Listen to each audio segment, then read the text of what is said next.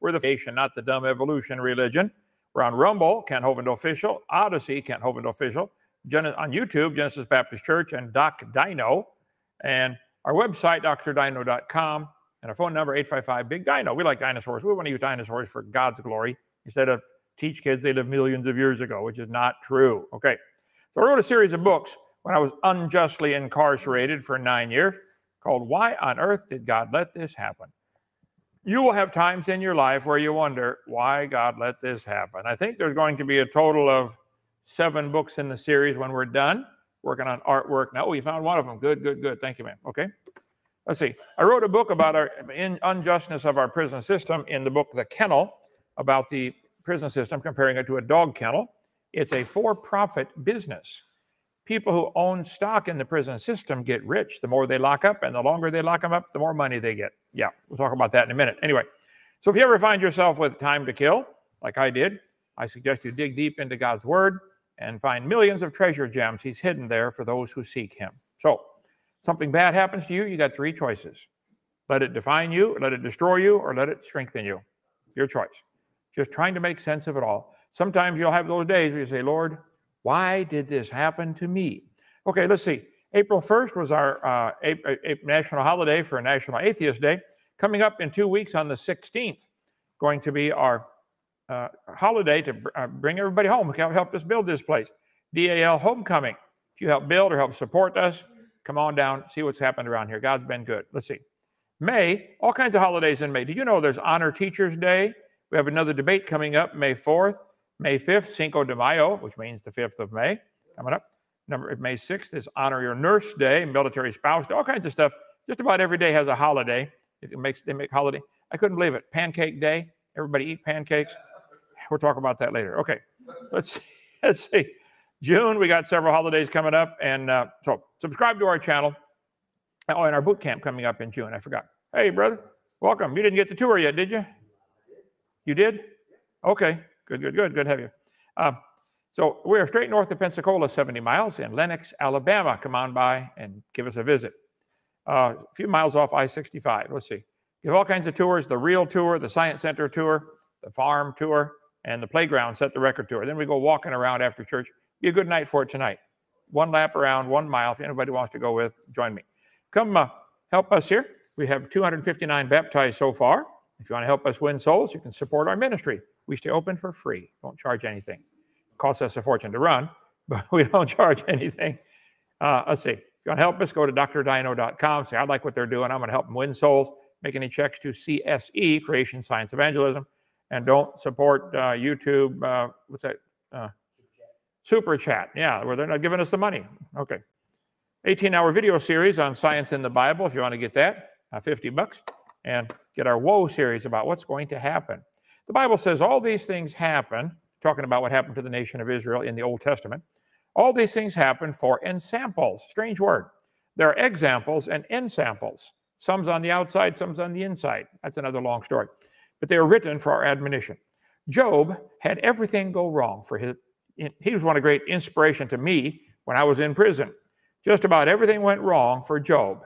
He had 10 children, all died at the same time. His wife turned against him. His friends turned against him and spoke evil about him. He lost all of his wealth, lost his health. He was covered in boils from the top of his head to the bottom of his feet. And Job said, though he slay me, yet will I trust him. If everything goes wrong for you, you're going to give up serving God or keep trusting him. That's up to you. Anyway, how many parables are there in the Bible? Gotquestions.org.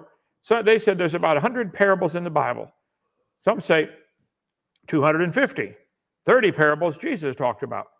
In almost every culture, it's okay to use stories, parables, to get your point across. Okay, we're going to go to slide number 207 and start tonight. Some of the stories I wrote from prison. I didn't write the Psalm 2, but why do the heathen rage? The people imagine a vain thing. The kings of the earth set themselves, the rulers take counsel together against the Lord, against his anointed, saying, let us break their bands asunder and cast away their cords from us. He that sitteth in the heavens shall laugh. The Lord shall have them in derision. There have always been people making their plans like Pinky and the Brain. We're going to rule the world, and God's laughing at it.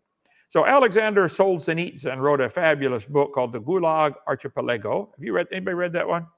Isn't that amazing? I read it like 6 times, okay? Alexander Solzhenitsyn was a Russian outspoken novelist. He wrote books. A prominent Soviet dissident, he was against the communist system, like anybody with a brain should be. He was an outspoken critic of communism and helped to raise the global awareness of political repression in the Soviet Union, in particular, the Gulag. That's their prison system. The Soviet Gulag system was unbelievable. Tentative historical consensus is that 18 million people passed through the Gulag system from 1930 to 1953. 1.5 to 1.7 million died just from being incarcerated in the Gulag. They would build prison camps way up north where it's cold. Don't even have to worry about you escaping, because if you escape, the cold will get you. Yeah. The deaths of 5.7 to perhaps 7 million Soviet people in the Soviet famine were responsible here, and the Soviet collectivism of agriculture.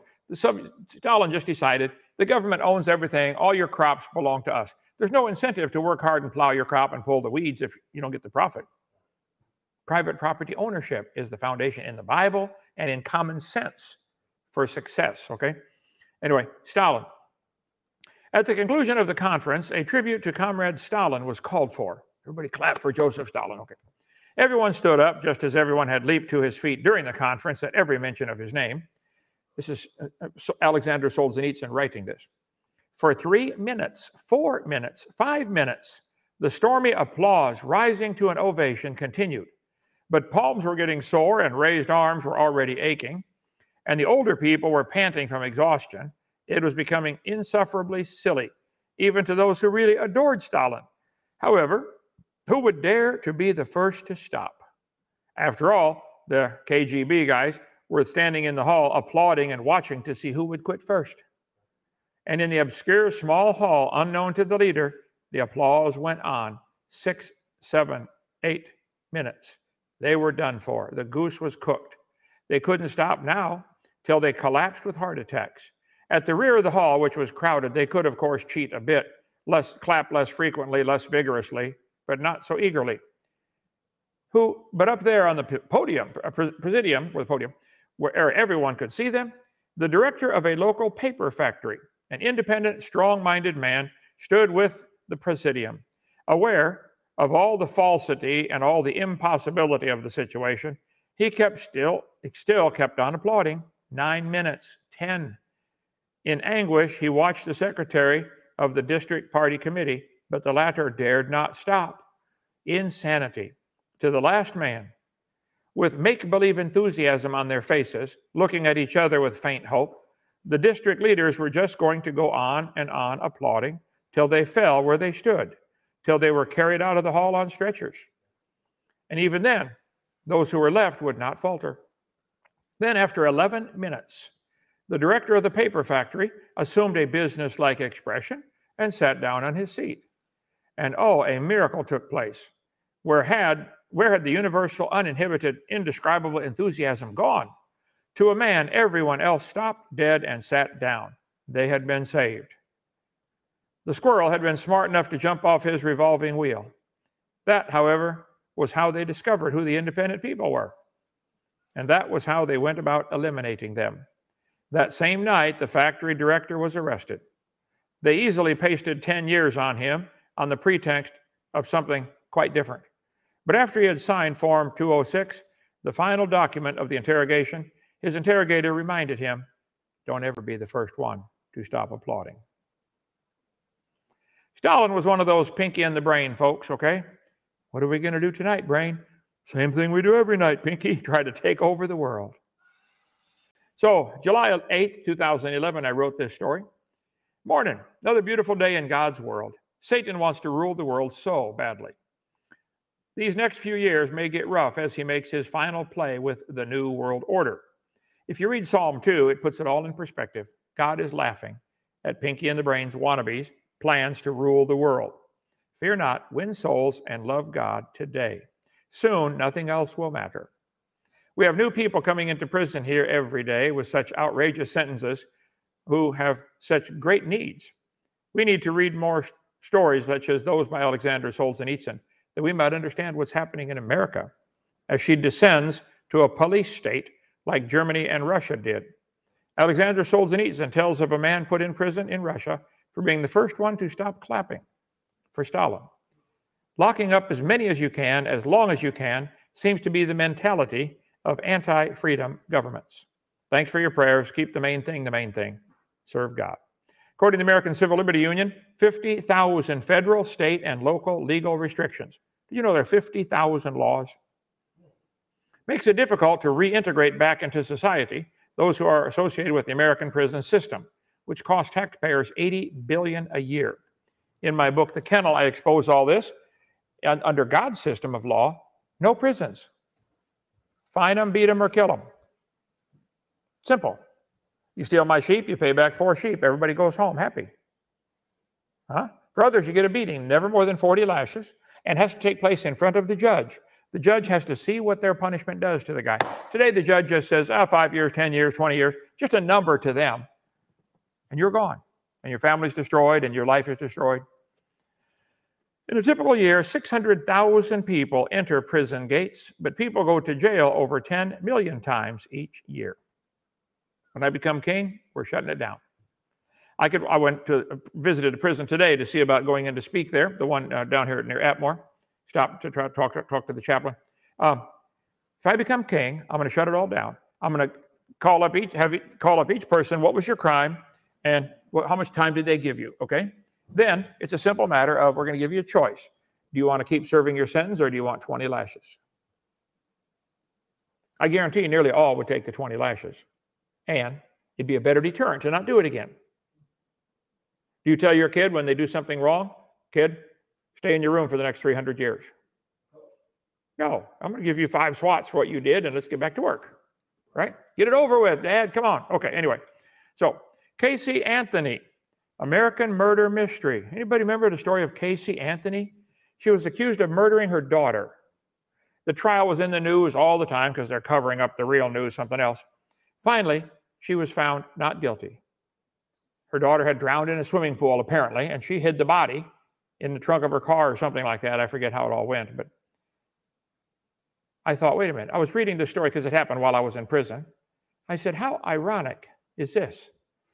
These are the countries where abortion is broadly legal. Anybody can kill their baby before it's born.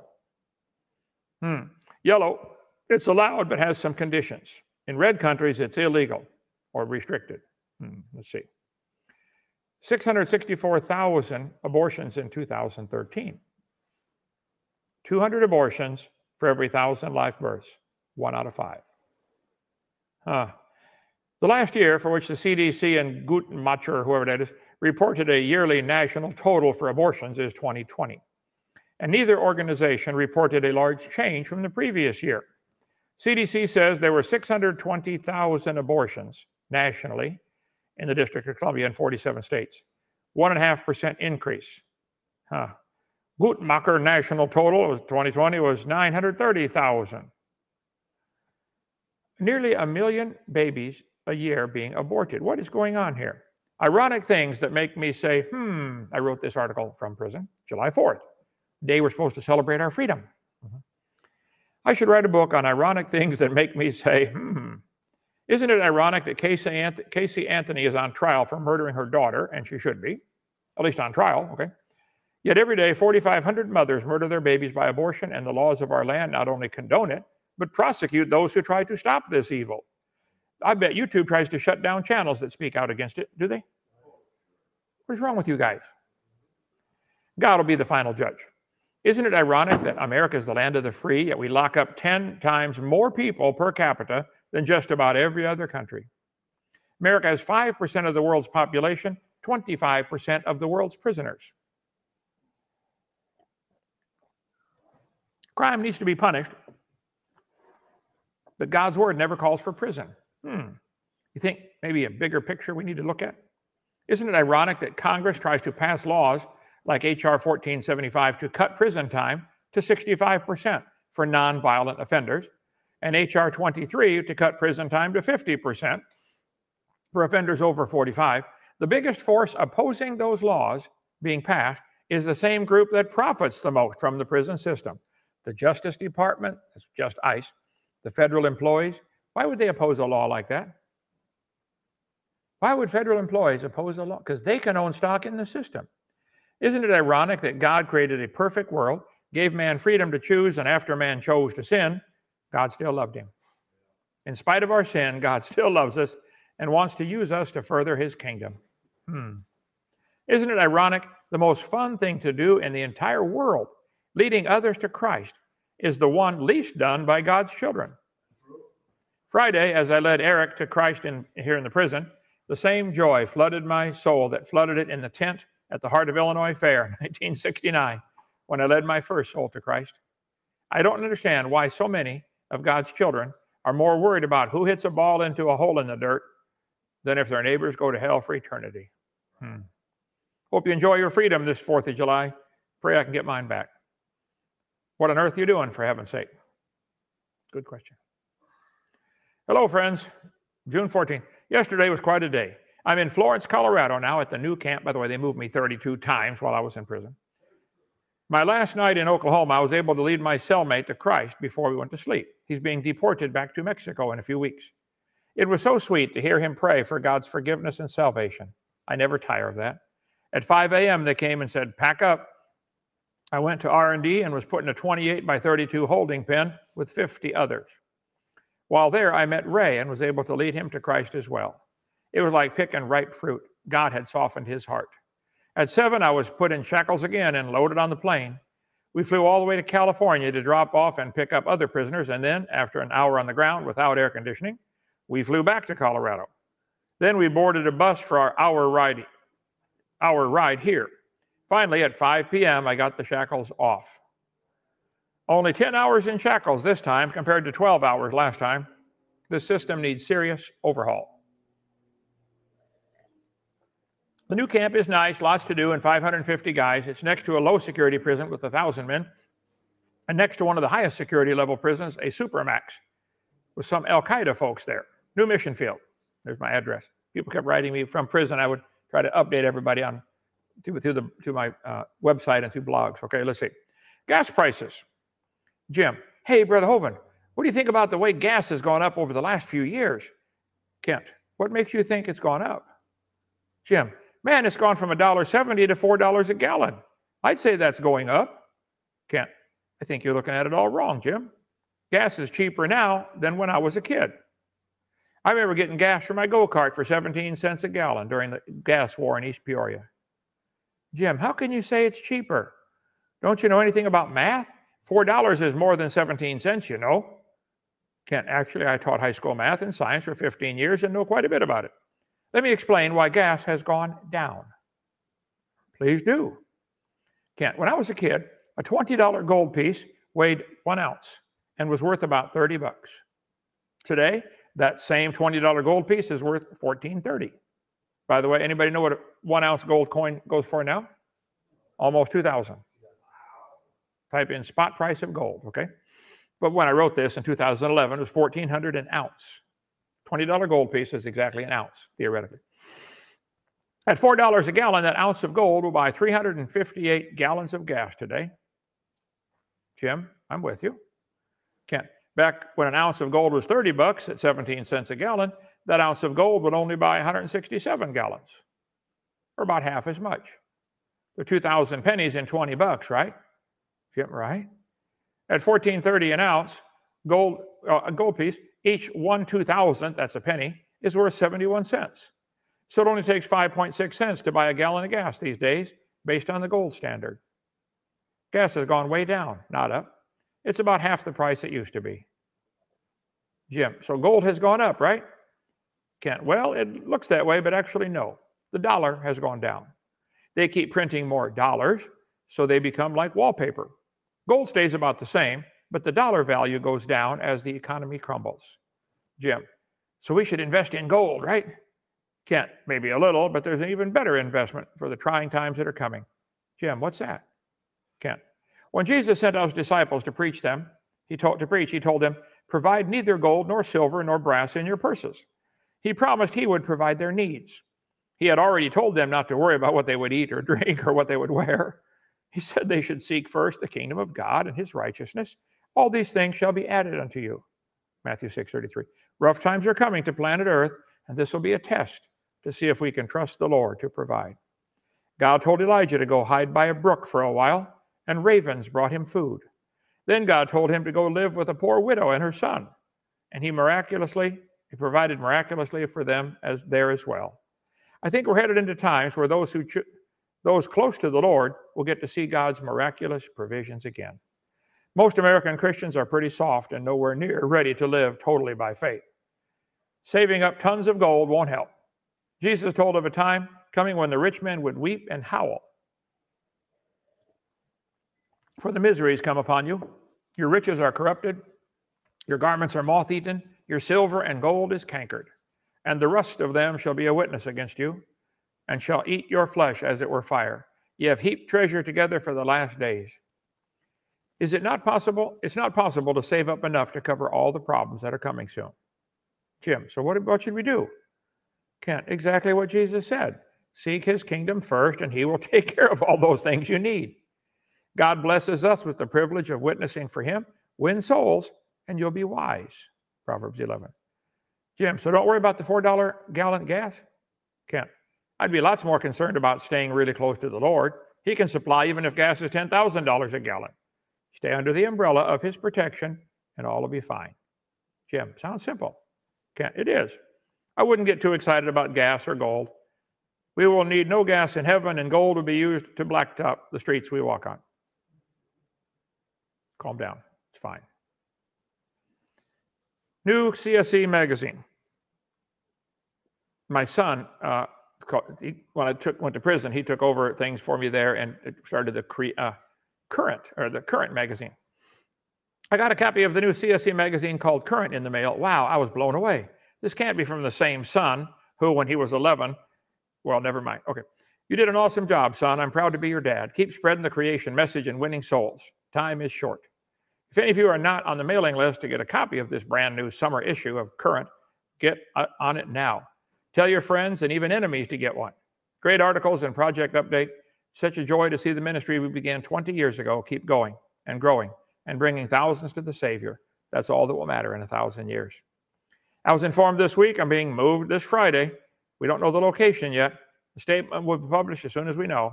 Thanks for all your prayers. Until then, keep serving the Lord. Let's see, I wrote a whole series of stories. The most fun thing to do in the world for my granddaughter, Stephanie. We'll save and start that next time. Okay, come visit for our 7th anniversary of getting this property. Yay! DIL's actually been open since 1989, but it was in Pensacola. Now it's here in Lenox, Alabama. Come on. Any questions or comments from here? Under control? Let's go walk around the lake. 1 mile walk. We can walk and talk, and we can't shoot the breeze because how do you know when you hit it? Anyway, see you tomorrow. Bye.